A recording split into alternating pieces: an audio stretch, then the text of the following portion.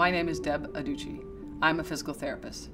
Everything that will be talked about today in this video is also described in your total joint binder. I'm first going to give you a quick overview of your hospital stay and then go into more detail regarding all aspects of your physical therapy. You will typically be in the hospital for 3 days. For example, if you have surgery on Wednesday, you will be discharged home on Saturday. Most of our patients are discharged directly home. However, some require rehab in a skilled nursing facility. Physical therapy will be an important component of your hospital stay. The physical therapist will help you to recover after your total joint replacement and also help determine the most appropriate discharge plan for you. Physical therapy typically begins on post-op day 1. The therapist will do their best to see you in the morning, that first day after surgery.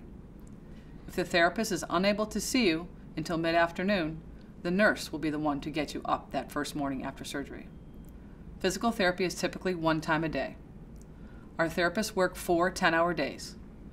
Therefore, you will likely see more than 1 physical therapist during your hospital stay. You may also see a PT co-op student who can help you with your exercises and take you for a walk. Your physical therapy sessions are typically 30 to 45 minutes in length. Your first visit will be more lengthy, as the physical therapist will perform an initial evaluation. On that first visit, the physical therapist will ask you about your home setup. They'll want to know who you live with, if you have stairs, if you have equipment, and what type of work you do.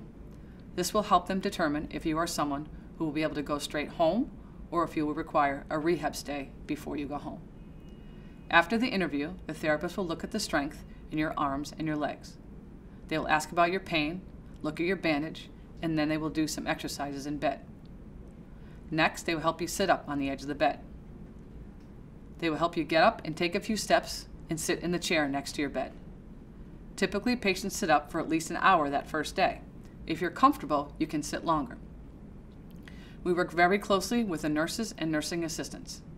They will also help you get in and out of bed and walking throughout your hospital stay. If you are up to it, the nurse can help you get up again later on that first day after surgery. Your second day of physical therapy is similar. You will continue to do exercises, take a longer walk, and you will be up in the chair 2 to 3 times a day rather than once or twice. On post-op day 3, the day you will be discharged, you will be out of bed the entire morning preparing for discharge. You will do your exercises, take a longer walk, and learn how to go up and down stairs. Let's get into more detail. First, let's talk about pain, as that is often first and foremost on patients' minds. It is important that you are comfortable.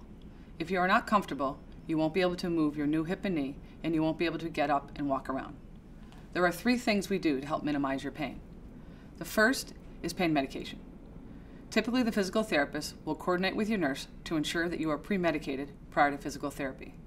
After agreeing on a time to see you, either the nurse or the physical therapist will communicate this plan with you. This will allow you to prepare yourself for therapy and make sure you've had your pain medication and are comfortable. The second thing we do to help with pain is ice therapy. Nothing fancy, simply putting ice in a plastic baggie. This is typically given to you after therapy. This will help to relieve the pain and also reduce swelling. When you get home, you can also put ice in a baggie. You can use a package of frozen vegetables, or you can buy a gel pack, which is available at most pharmacies. We recommend you ice your hip or knee up to 20 minutes. Be certain that there is a barrier, such as a towel, between the ice and your skin. Something to keep in mind. Many of you may now use heat therapy. This is common when you have chronic arthritis. After your surgery, it's important that you don't use heat therapy for at least 4 weeks. Using heat on your hip or knee right after surgery can increase inflammation and bleeding. So stick to ice therapy for at least the first 4 weeks. The third thing we use to control pain, and one of the most important from a physical therapy perspective, is relaxation. The more you're able to relax, the less pain you will have. It is a natural reaction to tense up when the physical therapist is bending your new hip or knee. You are lying in bed, the physical therapist comes in and says, "Okay, let's bend your hip and knee." You are thinking, "Are you crazy? Do you know what I just had done?" Right away you tense up. When you do this, your muscles contract and they pull on your incision.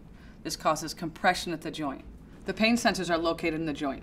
When you tighten your muscles, the joint compresses and squeezes the pain sensors, causing pain. The more you can relax your joint and let it bend freely, the less pain you will have. Patients are often unaware that they are tense. If you notice you grabbing the chair or the bed rails when you're bending your joint, we'll say, take your hands off the railing, put your arms across your chest, Close your eyes, take a deep breath, relax. Right away, you should feel less pain. It may take a day or two to come to this realization, but once you do, you'll be much more comfortable. If you have music that helps you relax, please bring that in.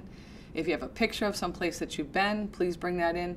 Whatever it might be, we encourage you to do whatever it takes to be relaxed when you are bending your new knee and hip and moving around. You all have arthritic pain right now. That pain will be gone after surgery. You'll have a new pain, incisional pain, but that will go away and get better every day. Typically, the pain will be like a toothache, except for when we are bending your knee and your hip. Every day, the pain gets less and less. It is very important that you communicate the level of pain you are having. We need you to be comfortable so that you can bend your new hip and knee and be able to move around. The knee joint tends to get more stiff than the hip joint, and because of that, total knee replacements are generally more painful than total hip replacements. Let me talk a little more about that. The knee is a simple joint. It just bends and straightens. It is a compartmentalized joint.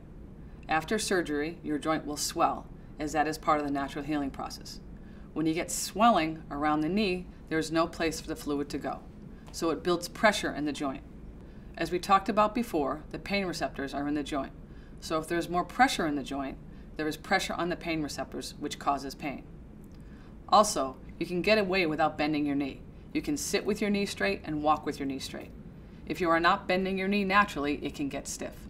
The hip is different. Once again, you get swelling, but in the hip, there is more room for the swelling. If you bend your hip, the fluid in the joint gets pushed into the pelvic cavity, so there is no pressure buildup. Also, you have to bend your hip to move. You can't sit on the edge of the bed without bending your hip. These are the reasons why knees tend to get more stiff than hips. Early on, the focus of your rehab is getting the flexibility back in your hip and your knee. While you are in the hospital, you will get physical therapy daily until you are discharged home. Once you are home, you will only get therapy 3 times a week. There are numerous other hours in the week that you are responsible for performing your own therapy. Consider a full-time job for the first 4 weeks in order to get the flexibility back in your hip and your knee. Everything you do will affect the outcome: how you sit, how you walk, how you sleep. Our job is to teach you how to exercise, how to stretch your hip and knee, but it's up to you to do it. As soon as the surgeon closes up your incision, you start to scar. Bending your hip and knee right away helps the scar to heal in a regular pattern. If you do not move your hip and knee right away, it will scar in an irregular pattern and cause fibrosis and stiffness. You have about 4 weeks to get the flexibility back in your joint. After 4 weeks, it is unlikely you will make large gains in range of motion. We hope you will leave the hospital with your hip and knee bending at a 90-degree angle. By the time you finish your physical therapy, patients who have had their hip replaced should be able to bend their hip enough to get their shoes and socks on, and patients who have had their knee replaced should be able to bend it about 110 degrees, which will allow them to go step over step up and down stairs. When you are getting physical therapy at home or in an outpatient setting, the physical therapist should be putting their hands on you and helping you to stretch your hip and your knee. If they are not doing this, then you are not getting good therapy. Ask them to help stretch your hip and your knee. If they are not doing hands-on therapy, then seek another provider. Once again, if you do not get the motion back in these 4 weeks, it will be very difficult to get it back at all. After being discharged from the hospital, your typical course of physical therapy would be home therapy for 3 days a week for 2 to 3 weeks, followed by outpatient therapy 2 to 3 times a week for 4 to 8 weeks. If you have the means to get to outpatient therapy sooner than 2 to 3 weeks, I would recommend doing that sooner rather than later. It can be a challenge to do therapy in the home setting. Outpatient settings allow better surfaces on which to exercise, and they have more equipment to work with.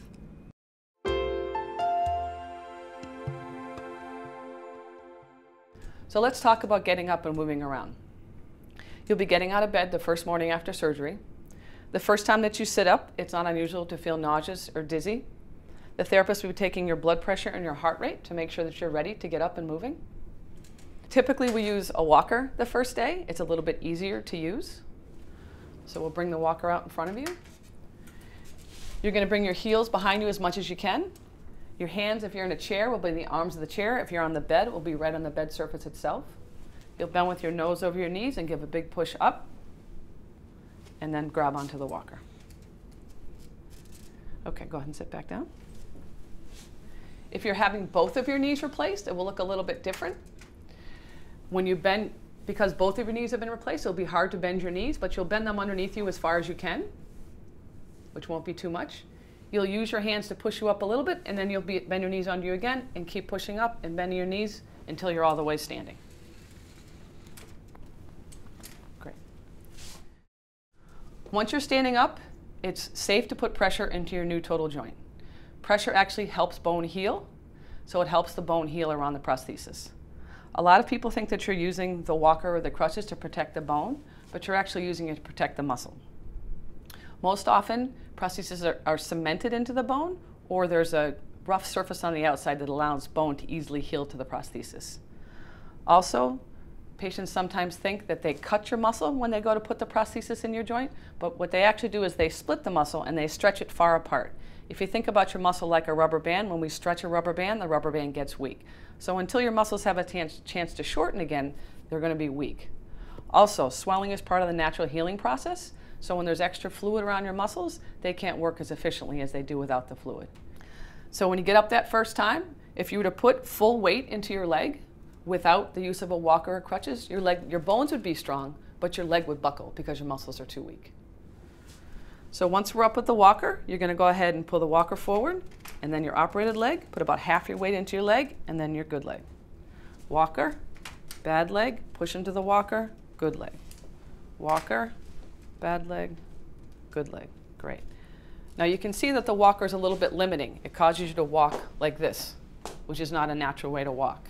That's why we like you to get to crutches soon after. Crutches allow you to walk more naturally, and they're also easier to use on stairs. Let's do a few more steps. Walker, operated, unoperated. Walker, bad leg, good leg.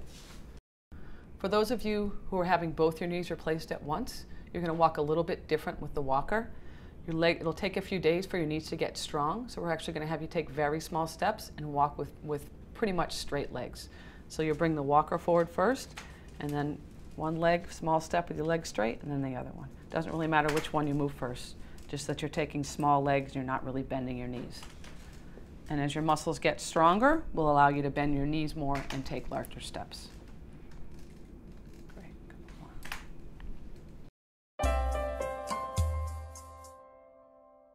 Most patients will begin to use crutches on post-op day 2 or day 3. If you're familiar with crutches, you can use them on the first day after surgery. To use crutches, you're going to put both crutches together on either side of the body. You're going to put one hand on the crutches and the other hand on the armrest of the chair. Just like we did with the walker, you're going to pull your heels underneath you, try to bend your knees as much as you can, nose over your knee, and give a walk up. Great. You're going to put one crutch under each arm. The therapist will fit the crutches to make sure they fit you.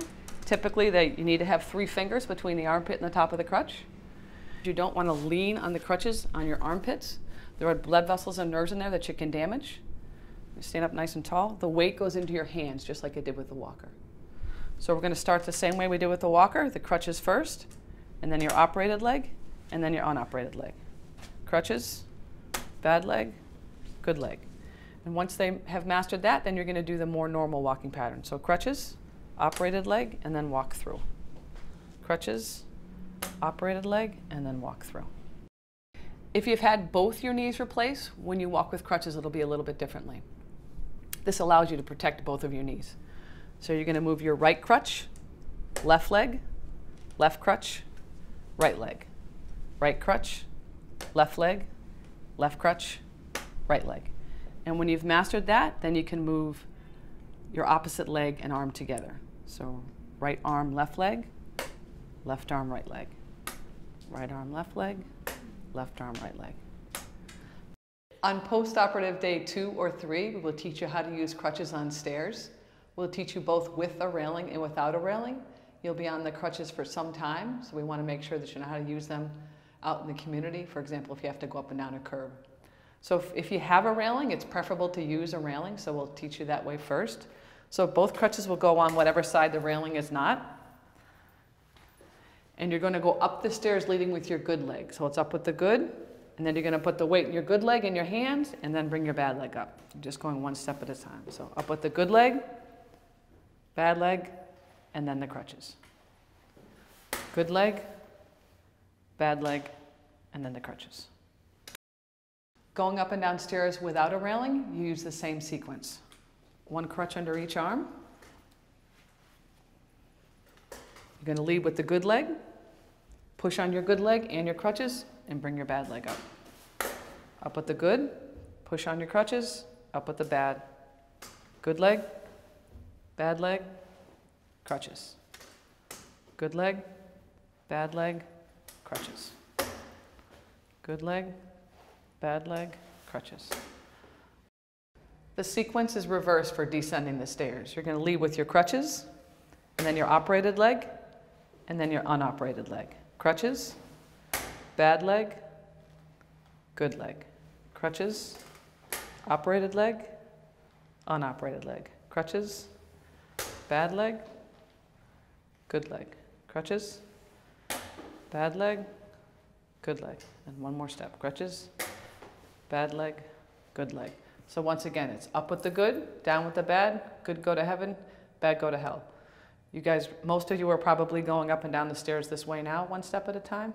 If you try to go up the other way, most often it feels unnatural. When going down the stairs without a railing, you'll lead both crutches first, and then your operated leg, and then your unoperated leg. Just takes a little bit more balance.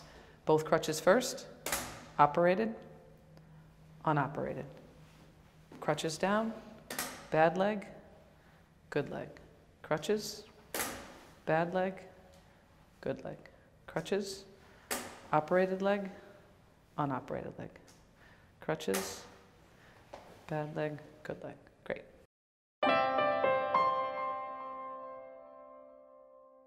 In regards to equipment, if you are being discharged directly home, we can take care of your equipment needs. If you are going to rehab before going home, the rehab will take care of your equipment needs. There is a copay on most equipment, so it is helpful to have credit card information available for the vendor. Also, most insurances only pay for one piece of equipment, so if you happen to need a walker and crutches, you may be asked to pay for one of those items out of pocket. Insurances also only pay for one piece of equipment every 5 years. So if you have purchased a walker, cane, or crutches in the past 5 years, you will have to pay out of pocket for any additional equipment.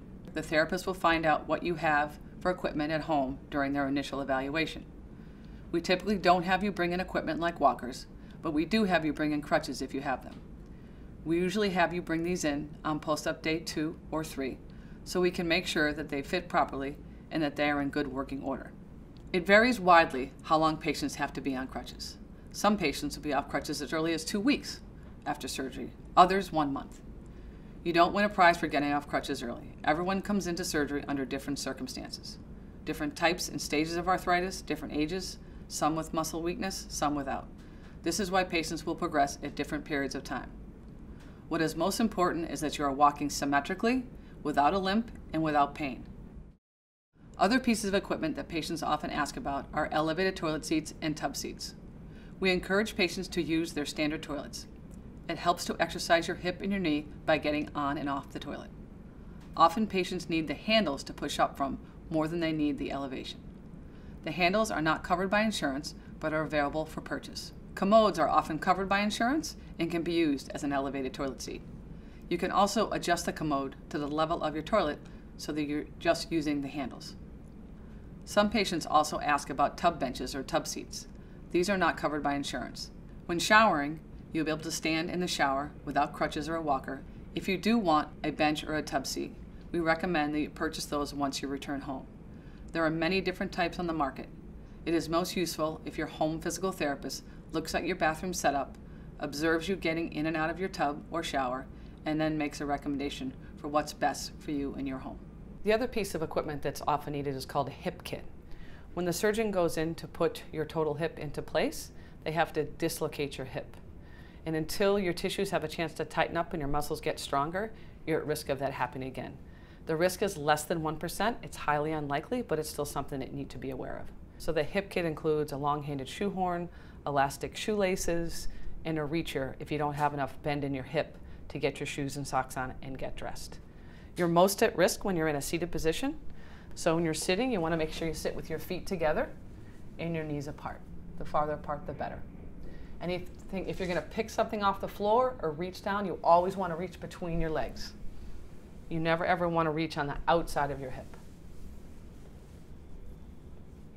So if I drop something on the ground, like a pencil, you'd want to move the chair around so that you could reach between your legs to pick the item up.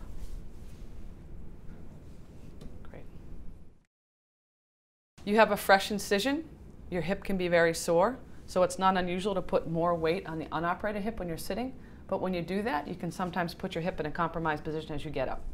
You can see that the hip rotates in because you're not sitting on that hip. Go ahead and sit back down. So when you're seated, you want to make sure that you have equal pressure on both of your right and your left hip, and you want to make sure you go straight up when you're standing up and then go straight down when you're sitting down. Great. Also, it's okay to cross your legs at your ankles, and it's okay to cross your ankle over your opposite hip on either side. This will be difficult to do, but it's okay to do. What you do not want to do is cross your legs at your thigh, either way, right or the other way. Great. For those of you having your hip replaced and going directly home, you'll see an occupational therapist while you're here, and she or he will make sure that you can get your shoes and socks on, get your pants on, and get on and off a toilet so that you're safe to go home. If you do get a hip kit, we encourage you to wean yourself off it as soon as possible because it's not really encouraging to get good flexibility out of your hip.